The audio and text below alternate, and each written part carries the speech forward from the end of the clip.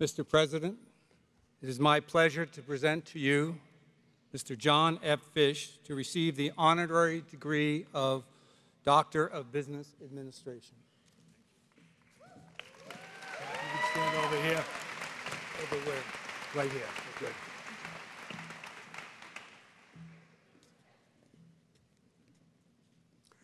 John F. Fish, we are both pleased and proud to recognize you today for your exceptional leadership in the business and philanthropic communities.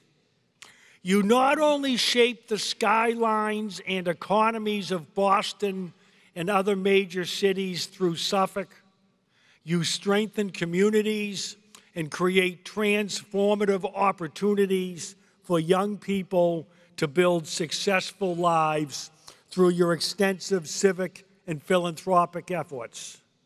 To you, that is perhaps the most important building you do.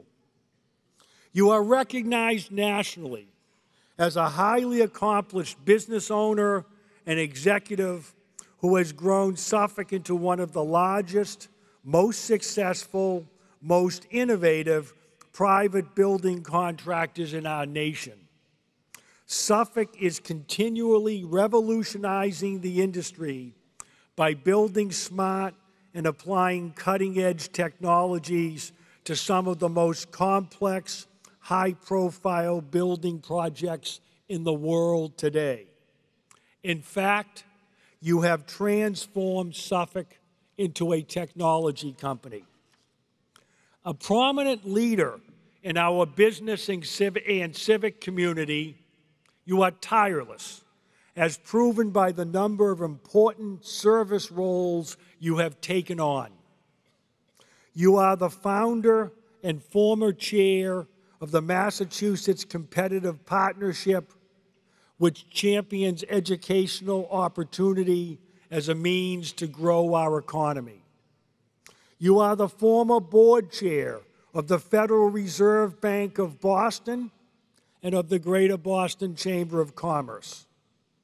Today, you serve as the board chair of Brigham and Women's Hospital and sit on the executive committee of Partners Healthcare.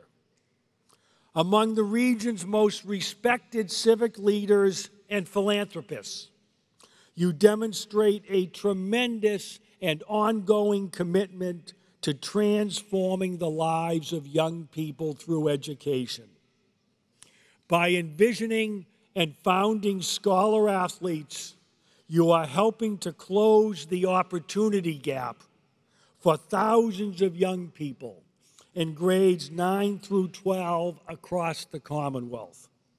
Scholar Athletes achieves its noble and important goals by leveraging the power of athletics and wellness to create the discipline, confidence, and social-emotional skills needed to support success both in school and in life.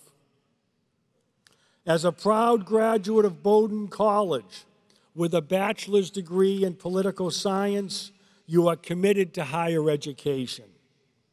You currently serve on the executive committee of the Board of Trustees of Boston College, and you are the only non-graduate of that institution to ever serve as its Board of Trustees chair. John Fish, as a person who selflessly applies their success and opportunity to improving the lives of others and to providing leadership in our civic and business endeavors, you stand before us today as a model citizen and as a role model for your fellow graduates today. On this day, May 19, 2019, we are humbled to honor you and hear your inspirational message to your fellow graduates. As we celebrate commencement and you become an alumna of Curry College, as a member of the class of 2019, we proudly and appropriately honor you.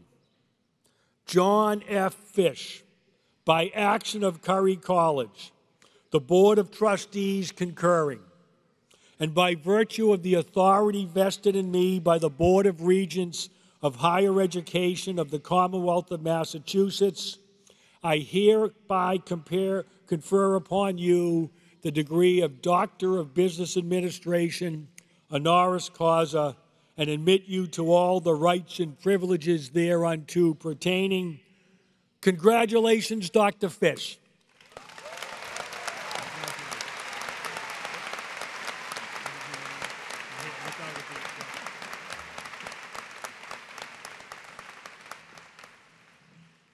Ladies and gentlemen, I now call upon Curry's newest alum, Dr. John Fish, to deliver the 2019 commencement address.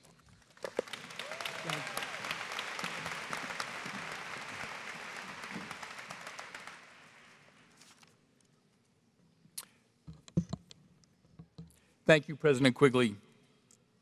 I'm honored and privileged to be with you today. Before I begin, I'd like to recognize President Ken Quigley for the tremendous job that he has done at Curry College since he first assumed the role of president in 1996. It was Ken's clear vision, strong leadership, and sense of purpose that helped lift the standing of this wonderful institution to new heights and made Curry College one of the most respected schools in all of New England. Congratulations and thank you to Ken, his wife Beth, his secret weapon, and his entire family for the sacrifices they have made for Curry and their continued commitment to the future success of this school and its students.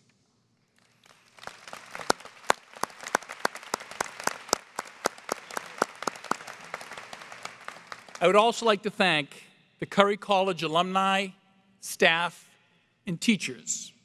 Without all of you, this day would not be possible.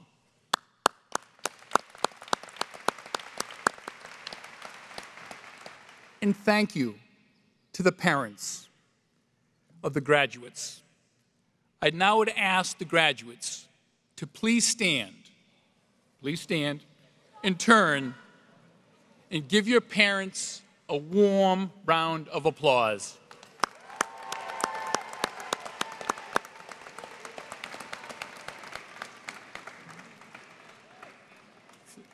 Please sit. And finally, and most importantly, congratulations to the graduates of Curry College class of 2019.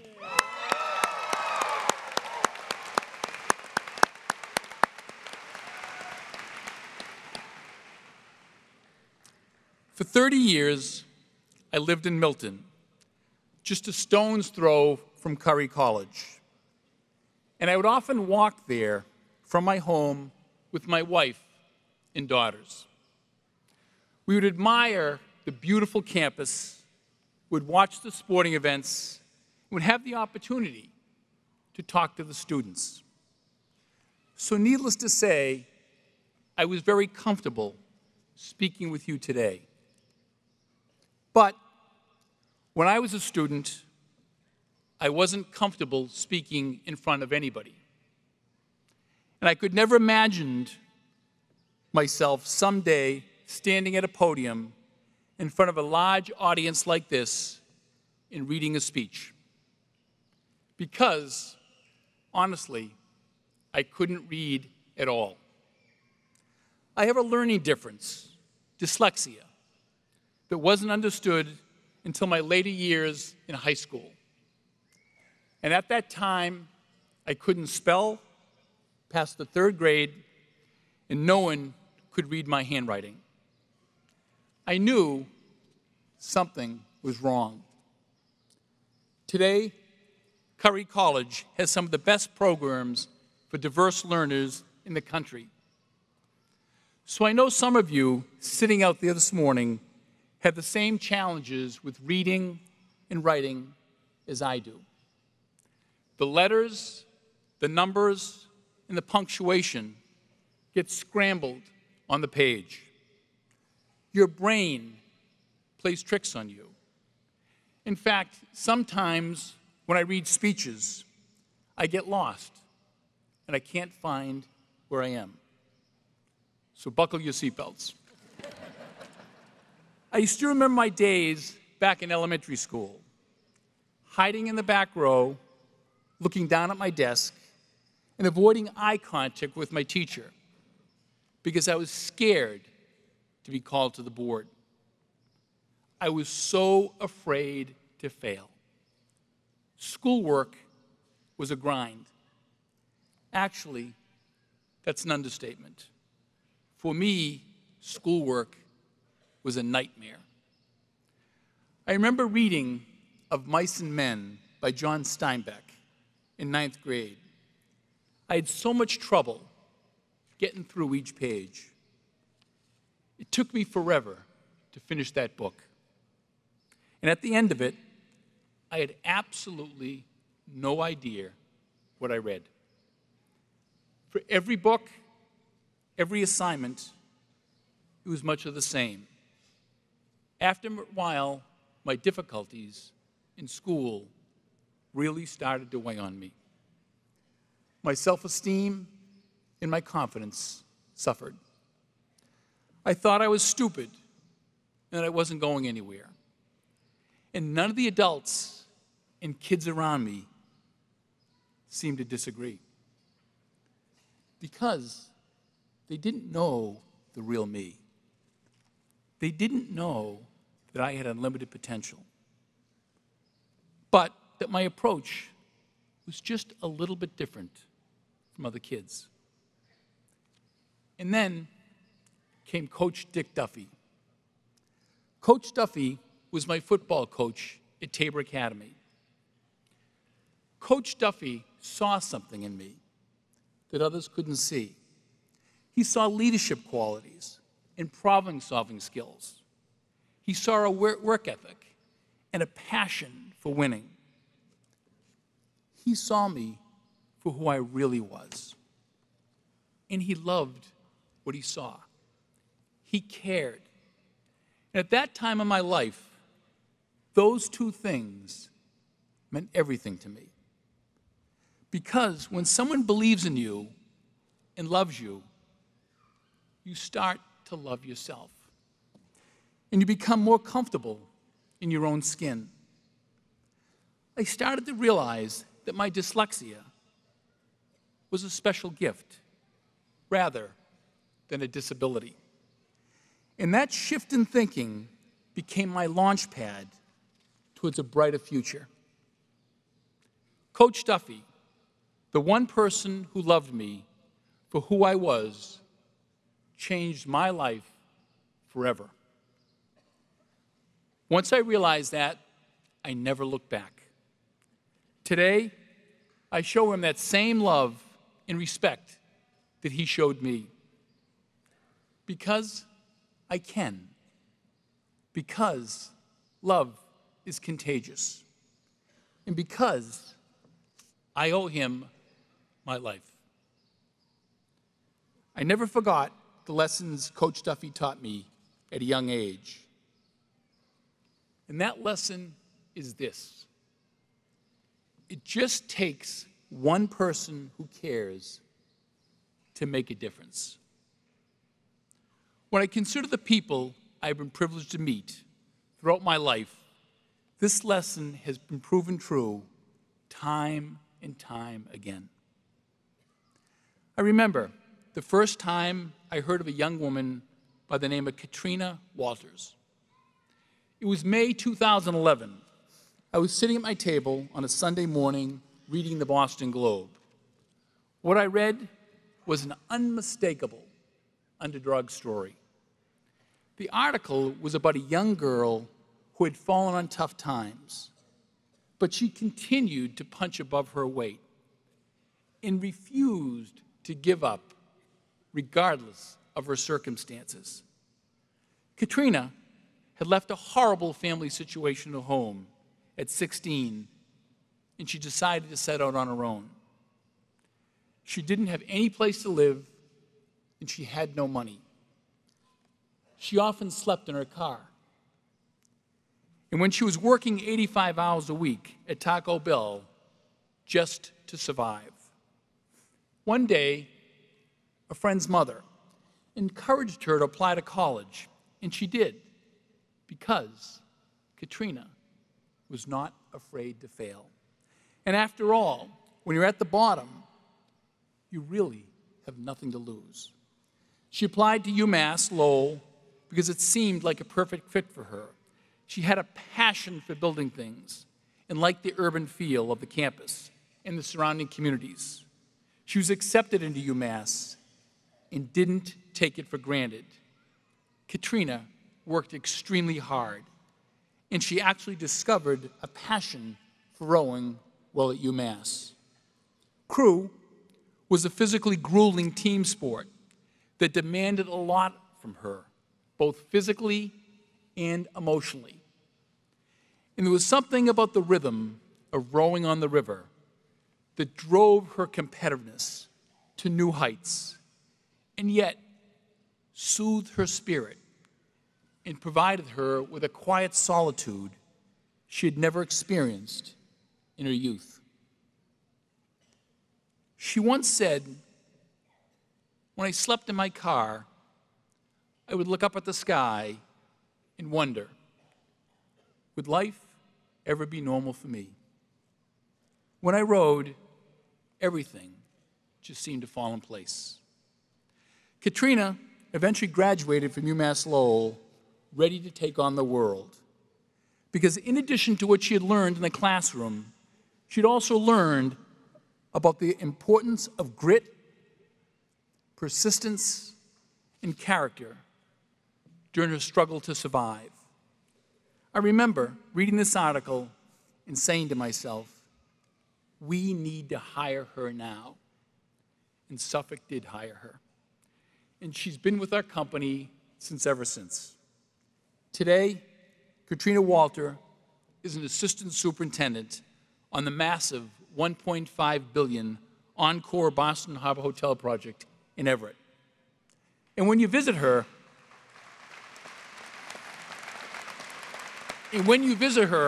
on the site, you'll find only one thing brighter than her future: her smile. Because someone believed in her, she now believes in herself. Fast forward today, another young woman, Sola Perez. Like Katrina, Sola didn't come from a privileged background. In fact, the odds were pitted heavily against her. She was raised by a single mom and lived in the Dominican Republic until second grade. Spanish was her primary language. Money was tight, and the prospects of attending college distant. But she was determined to make something of herself anyways. Sola was not afraid to be vulnerable. She was not afraid to fail. So she sought help. While attending Madison Park High School in Boston, she took advantage of the Scholar Athlete program. Scholar Athlete is a nonprofit I co-founded 10 years ago that helps inner-city kids succeed in academics by leveraging school sports. The program serves 5,000 students annually by providing scholarship and zones within their schools. Zones are quiet, safe places where kids can gain support from trained tutors, facilitators who actually care about them. As an athlete on the soccer field and on the track team, she often visited the zones at her school to study, read, and practice for college preps and write her college essay. The tutors, the facilitators, and coaches at Scholar Athlete cared for her, guided her, and mentored her. Sola worked so hard. And with the love, support, and steady encouragement of Scholar Athlete's team and others around her, she gained confidence and realized her true potential. And she applied for a college scholarship. Sola eventually became the first student from the Scholar Athlete program to receive a full tuition scholarship. It's none other than Curry College.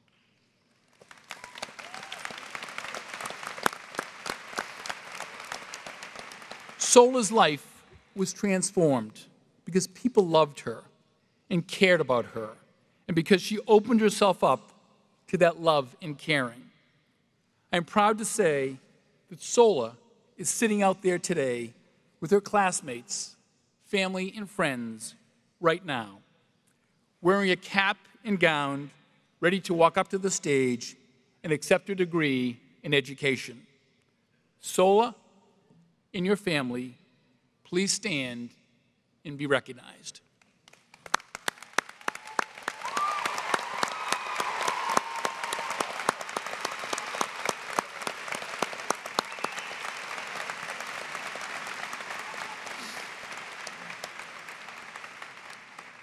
I'm thrilled to say Sola's journey is far from over. She has big plans to earn a master's degree and complete the teacher residency program in Boston, where she will complete the circle of caring by giving back to the community that helped pave her way to success. Sola is proof that love has a ripple effect that has no boundaries. When you change one life, you can change many others. These are stories of real people who had overcome real difficulties. And I know you have your stories of your own. We all do. And we all have our own crosses to bear and mountains to climb. But while we all face challenges, the times we live in today do not make it easy to face those challenges. At times, when we need love the most, we live in a culture of hate. You see it all around you. Social media, television, the tabloids. People define their success and keep score based on the number of people they bring down rather than lift up. Resist it. Ignore hate. Change the narrative and start today. You're probably thinking, this is where Fish tells us to change the world. I admit, that's a tall order. And I wouldn't put that kind of pressure on anybody. What I will tell you may be less idealistic, but no less important. My advice to the graduates is simple. And it's a four-letter word you'll never forget. No, it's not that one, okay? Here it is. Love. That's it. Love.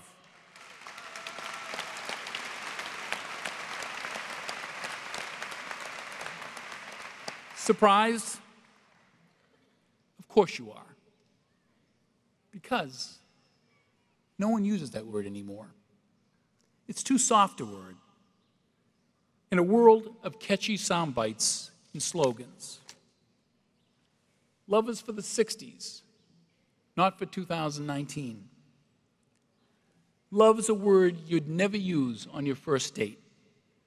It's usually reserved for conversations behind closed doors, not in public forums like this one. Well, graduates, don't be afraid. There are 7.5 billion human beings in this world, and we all have one thing in common, beyond the need for food, water, and shelter. We all just want to be loved by at least one person. Just one. So answer the call Create a culture of love around you. Love is a big thing, but it can be shown in very small ways. Smile at someone you don't know. It won't cost you anything. Open the door for someone. Say please and thank you, like your mom and dad taught you. And when you're driving, pass up the urge to cut someone off, roll down your window, and practice your sign language. Simply let them by and wave and smile.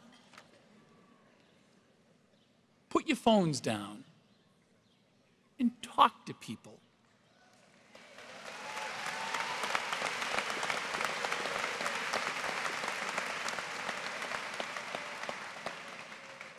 And don't forget to listen. Be vulnerable and take risks with love. Believe in someone. Defend an underdog. Take a chance with somebody because you see them for who they really are. And by all means, don't feel pressure to change the world. Instead, change one person's world. Love is what makes us human. Love is contagious. Love keeps us alive and gives us hope. I know commencement speeches are supposed to address the biggest question of the day. They all are. But in these volatile and chaotic times, I admit, I don't know all the questions. But I'm absolutely certain love is the answer. Thank you, and God bless you all.